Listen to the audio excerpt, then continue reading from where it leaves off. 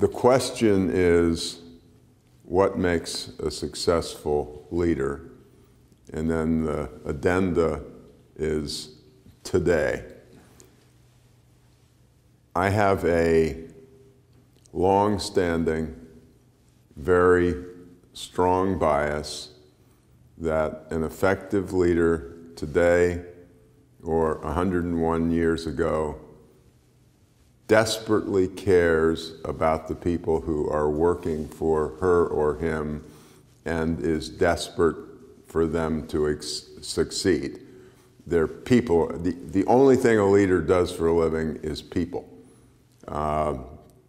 You were the greatest this kind of scientist or the greatest this kind of engineer, and you made amazing contributions to the company, and God bless you, but now you're running a team of 18 people or a department of 23 people, and your whole life is helping those people grow and be effective and be successful.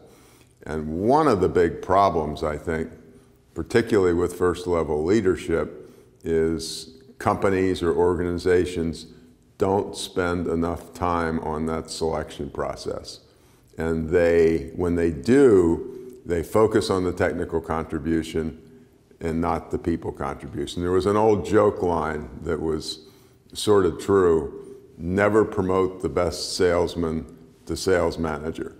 The thing that makes him terrific at pushing to get the sale is not the thing that's going to make him great at developing 12 people on a team. So, you know, I got to find the people stuff in you, if you will.